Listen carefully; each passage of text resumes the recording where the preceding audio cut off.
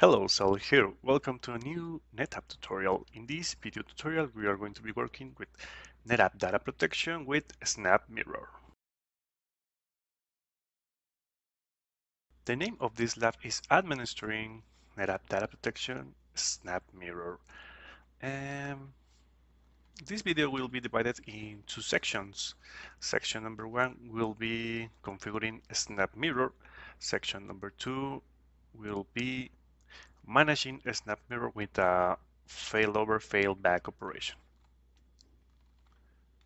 Okay, per lab guide, here we can see an overall uh, diagram of what's going to happen.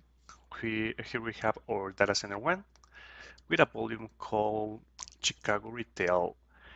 This volume will be snap mirrored into a disaster recovery site, data center 2. And in data center 1, this volume is read and write, and in our data center 2, the disaster recovery site is only for read only. These are the tasks that we will be performing in the first section of the video. Verify proper licensing, create cluster inner cluster lifts, set up peering between the storage cluster. Then we are going to view the protection policy. We are going to create a protection policy and protection schedule. We will create a mirror type of SnapMirror relationship, and we will initiate an on-demand update. Okay, so I'm already here in the RTP session. Okay, so let's click to the RTP session on Connect.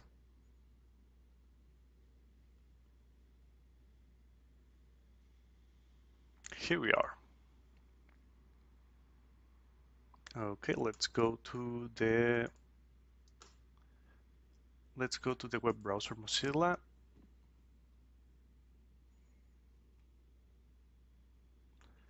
We are going to log in here with admin credentials.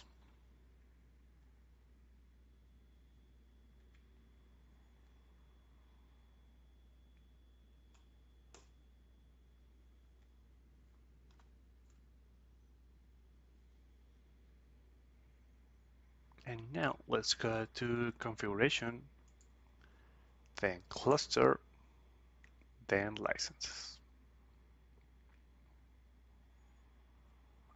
Okay. SnapMirror license is okay. Here we can see the green check here, so everything is fine on the licensing in this cluster. Now let's validate the license on our target cluster, which is the cluster 2.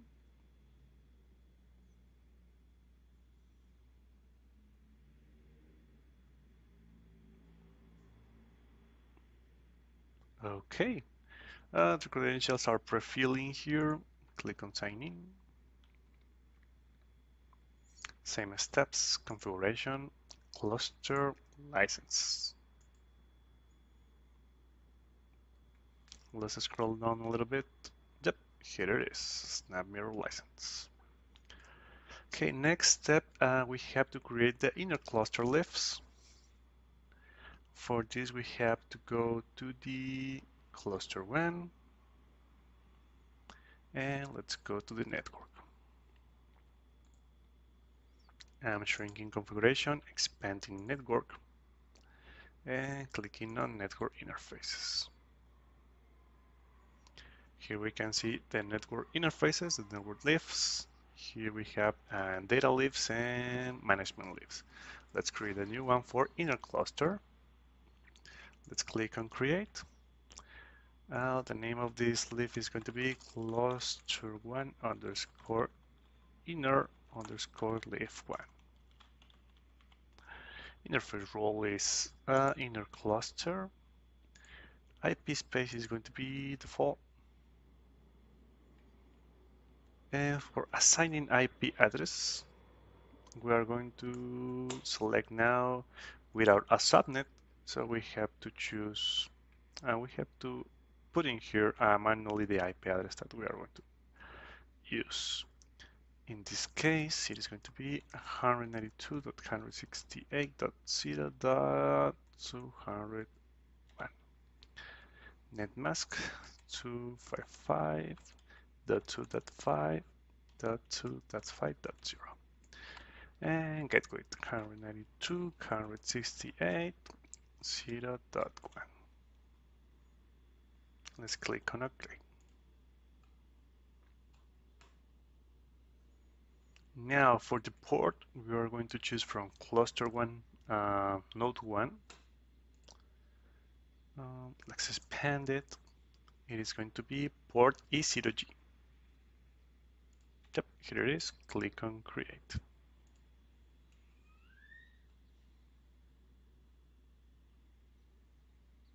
Okay, next step, we have to create a leaf, but in the cluster number 2.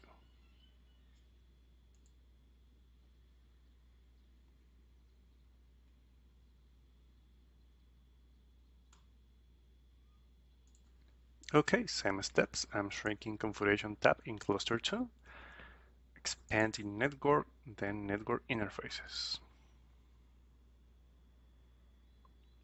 Let's click on create. The name of this cluster will be cluster 2 inner underscore leaf 1. For role, inner cluster connectivity, IP space default. For the IP address, we have to click on without a subnet for entering the manually the IP address. That's going to be 192.168.0.202. Same netmask. That's 0 and the full gateway. 192.168.0.1. Okay, looks good. Then click on OK. Let's select a port. This is going to be the same one, E0G in node 1, cluster 2, E0G. Click on create.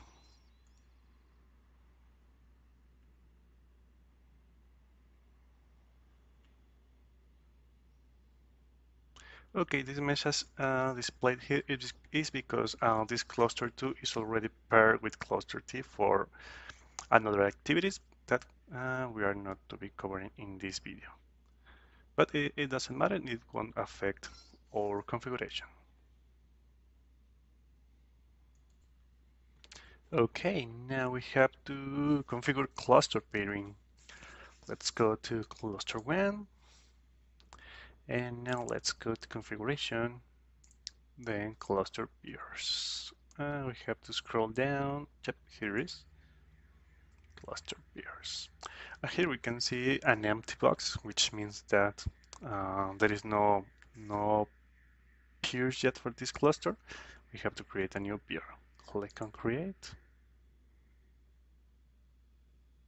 And let's click on submit and continue for the IP space and the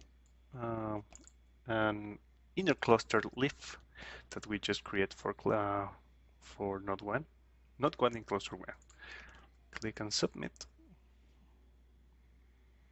And now here we have to put the target inner cluster leaf, the one that we just create for cluster 2, which is 192.168.0.202.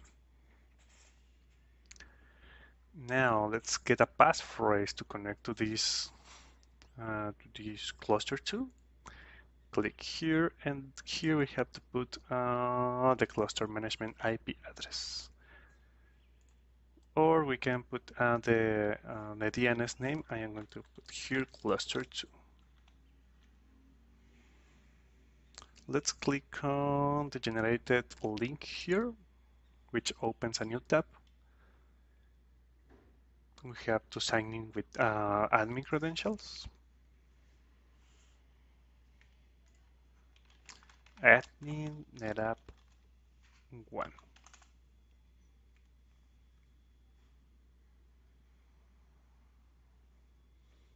Okay, the passphrase time validity will be 1 hour. It's okay for this exercise. For SVM permissions, click on all SVMs. And now let's click on generate the passphrase. Okay, here's the passphrase.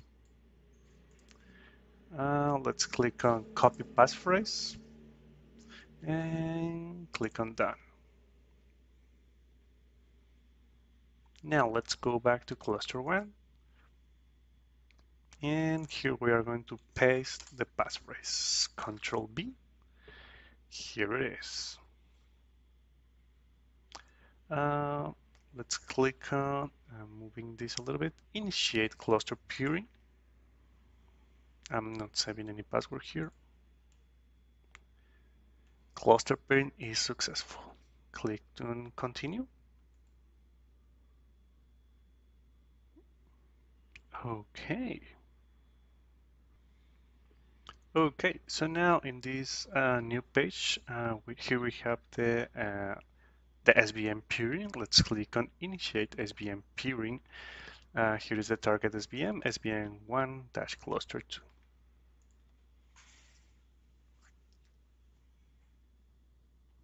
The SVM peering is initiating. Now here we have a message. Peering pending. You must accept the peering request from the target SVM. So let's log in into the cluster 2. Here in the second tab, let's go to configuration. Next option, SVM peers.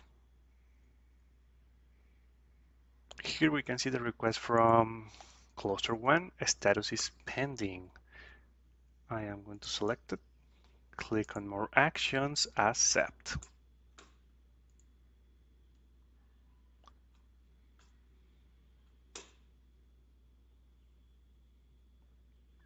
I think it didn't take it. Click again, accept. Okay, you have selected to accept the SVM peering request. So you want to continue. Let's check this this checkbox. Then okay. Okay. So now here we can see that status is now peer.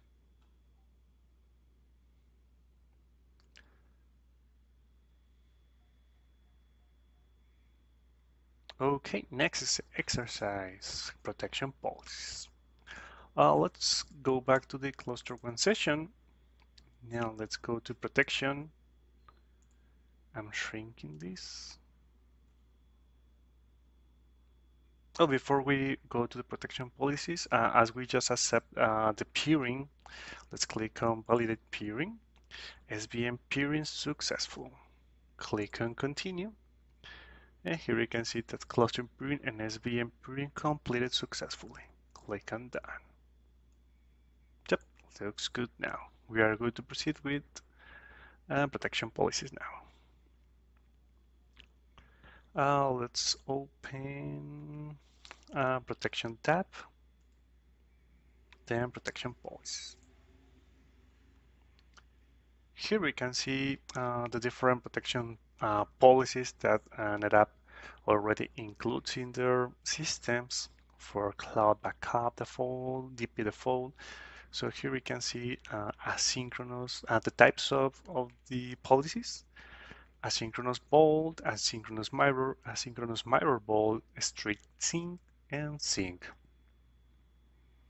So this is for creating, for having different protection policies as for backup, like bold. This is the bold option, and for disaster recovery, that could be any asynchronous mirror or synchronous option. Okay, so we have to create a new policy. Let's click on create. The type of this policy will be asynchronous mirror. The name will be my mirror. Transfer priority, let's keep on normal. And we have to keep transfer all source snapshot copies. add comments. Finally, we will add a comment here for identifying our just newly created policy, LOD, Lab on Demand, Mirror policy. Click Create.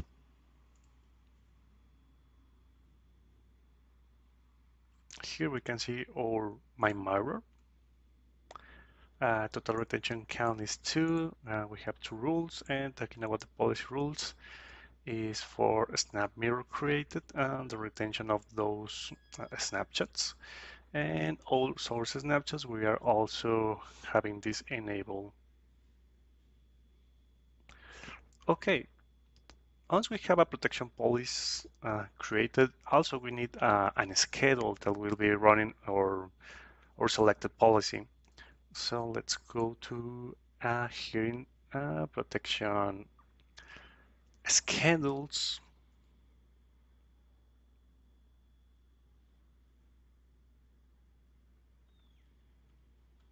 And here we have to take a look on the types of the schedules. We have time-based and interval-based.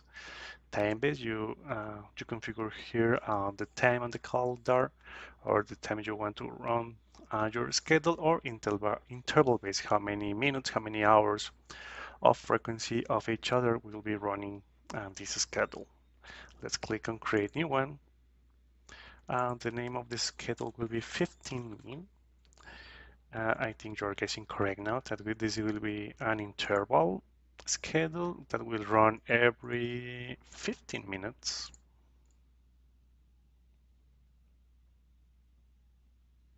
Yep. Click on create. Okay, next exercise is creating a protection relationship. Let's take a look into the lab guide. Just a reminder, we are going to be creating a SnapMirror relationship from cluster 1, volume, Chicago retail, and the destination will be the cluster 2. We already have this configuration. Now we have to create a volume relationship. Okay, so let's get straight to it. Let's go to storage in cluster 1. Nope, network, no, storage. Then volumes.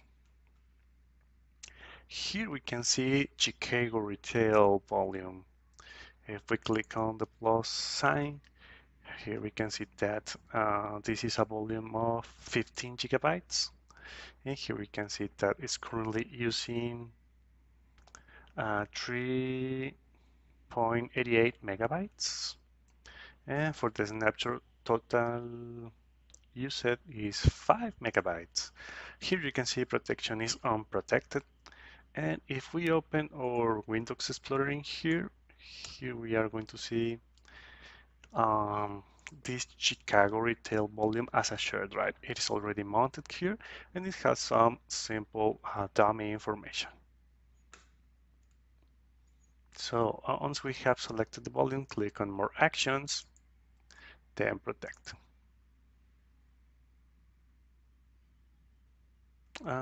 Here we have we have an assistant here. Let's click on Help Me Choose. For this particular one, we are going to click on Minutes Hours.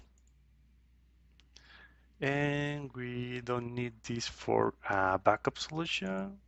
We just need it for disaster recovery, for having a fast recovery point objective. Let's click on Apply. And here we have information of our target. This is our target cluster, cluster 2, the SVM target, SVM-cluster 2. And the volume target will be named as with the suffix _test. So at the end of the day, the full name of this particular one will be Chicago Retail Test.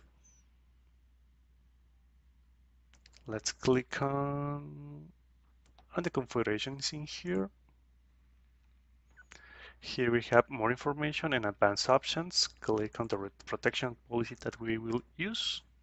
Here we have to select our newly created policy, my mirror. And the protection schedule will be 15 minutes, the one that we just create. This step is very important. Initialize protection. We have to select yes in order to start the relationship. In case you want to start later, you can click on no, but this is a very important point. Let's click on apply.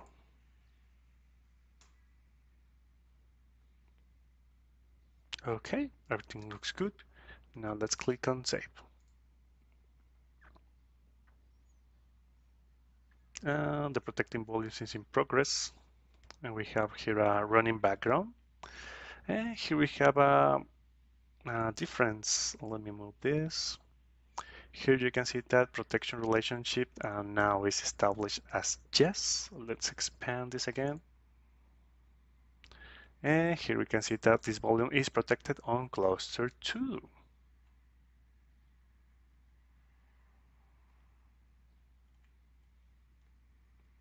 So let's take a look into the cluster 2.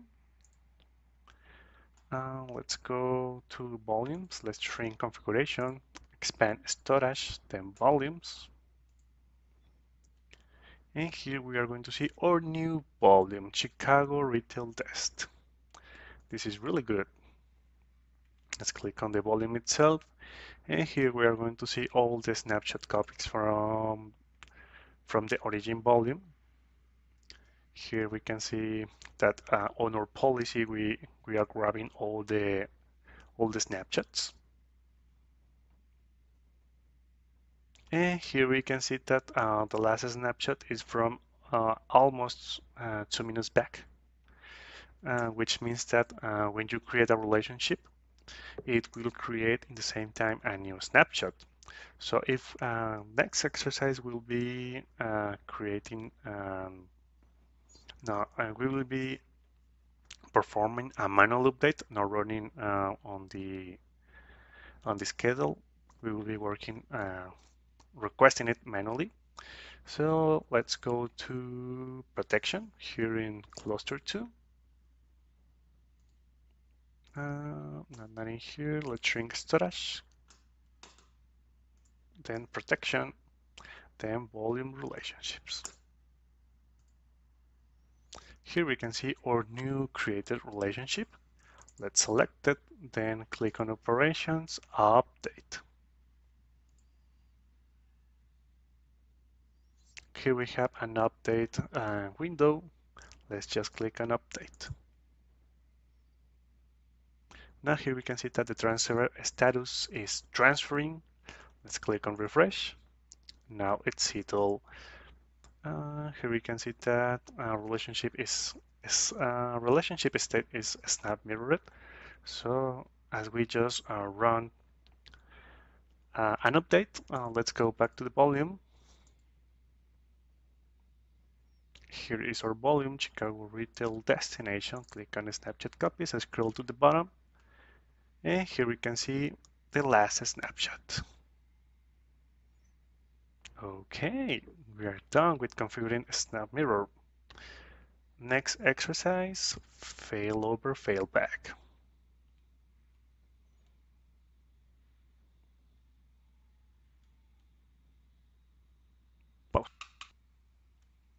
For failover, failback, I'm bringing the lab guide again. Here we have this scenario. We will be running a disaster recovery exercise where here is our current scenario. We have our prod in data center 1 and data center 2 is our disaster recovery site.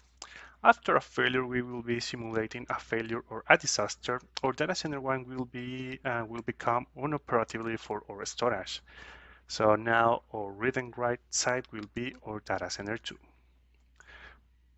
So now let's go back to the shared drive. Here we can see all the data and everything is looking fine here. And In our cluster 2, we have our volume here in all volumes. And now, in order to prepare for a disaster recovery exercise, we have to mount this volume. So let's go to the junction path. By default, the target volume is not mounted in the namespace. So let's click on mount. The volume name is Chicago Retail Desk. Click on mount. Okay, volume has been mounted in the namespace. Now let's make it available through a shared drive. Click on shares. And now we have to click on create share. Folder to share. Now let's check the namespace configuration, Chicago Retail Desk. Click on OK. And click create.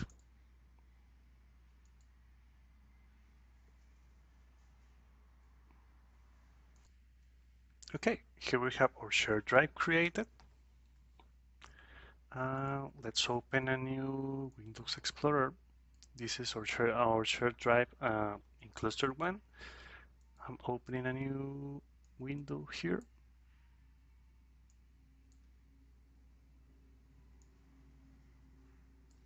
Sorry about that. Okay, looks better now. So in the left side we have cluster 1. Here is the access for the shared drive that we just mount in cluster 2. Here you can see it in the UNC Unified Unique Naming Convention SVM1 Cluster 2. Now here we have Chicago Retail Desk. Hit on enter, and here we have the same mirrored information, but if we click in here to create any new file or folder, we have an access denied because on the target is configured as read-only. No matter how many times we click on try again, we won't have access to create any writing here. So once we are prepared for the disaster recovery exercise, let's break the relationship between this SnapMirror. So let's go to the cluster 2, here we are. Then click on protection. I'm shrinking the storage, expanding protection, volume relationships. Select our current relationship that we have, click on operations, quiz. Click on yes, I want to quiz the relationship.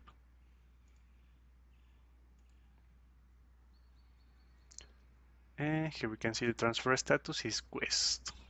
Let's click on refresh. Yep, looks good. By the way, this is healthy green check mark. It used to take some minutes to be updated to the red color, but as long as we see the information in the box, everything is working fine. Now, next step, we have to break the relationship. So now let's click on operations again, click on break. Are you sure you want to break the relationship from source cluster 1, destination cluster 2? OK to break the selected relationship. Click on break.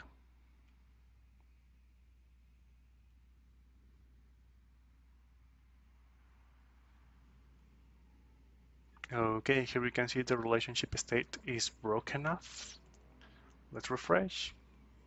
Yep, as expected. So as soon as it is broken, our destination shared drive now is able to perform writes. Here we can click on new, create new text document. Hello.txt, there you go, it's created there. Here we can put a message and save it there. Hello, this is a message from Sol.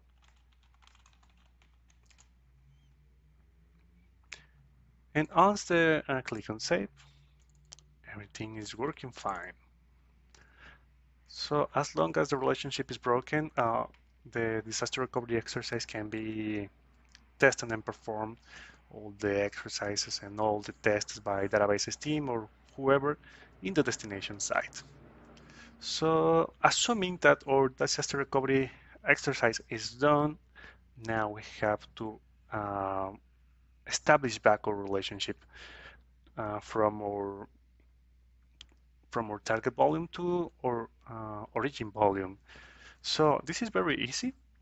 We have to create that relationship, and this will, if desired, we can include the file generated during the DR exercise in the target site. We can sync those in the origin site. So this is the disaster recovery site. This is the primary site with no hello.txt file. And let's resync the relationship. Okay, so let's click on refresh, click on operations, and here we have two options. Here we have the resync that will be resyncing from cluster 1 to cluster 2, but on the mentioned scenario, we are going to syncing back from cluster 2 to cluster 1 to see that hello.txt file. So let's click on reverse sync. Are you sure you want to proceed with reverse sync? Click on OK. Then reverse sync. Reverse sync is in progress. Okay, process took around 6 or 7 minutes to be completed. Here we have the bad gateway alert per lab guide. It says that this merely indicates that system manager did not get a response back within set of period of time. This process is still continuous, so this message can be ignored. Click on close, and now let's refresh this site.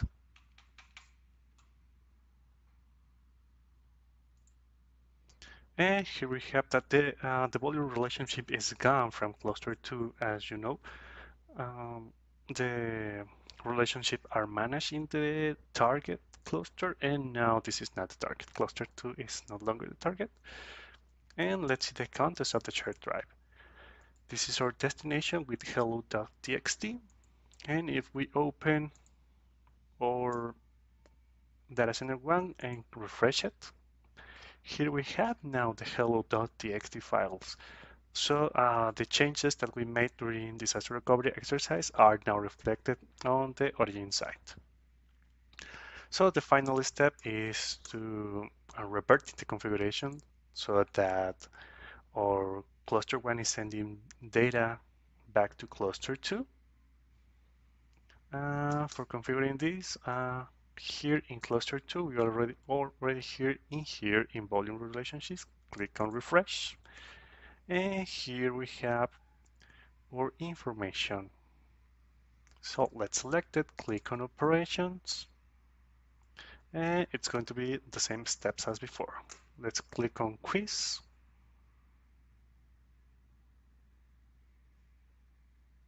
Yes, we want to quiz the relationship.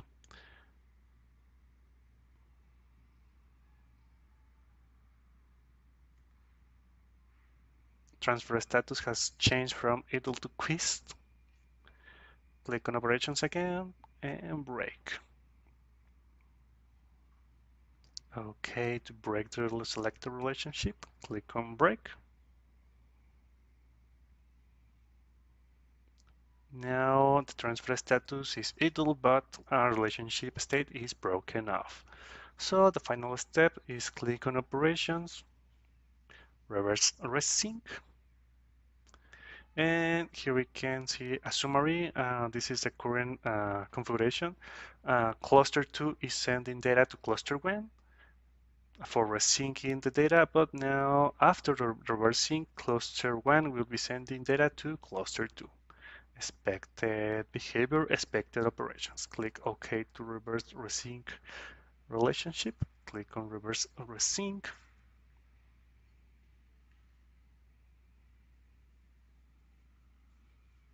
And we are done. Here, the volume relationship configuration is gone from cluster 1. And if we go to cluster 2 and refresh the page, here we have all original configuration. Here we have the status is healthy, relationship status is SnapMirror, and transfer status is idle right now. Okay, that's it. Thank you for your time.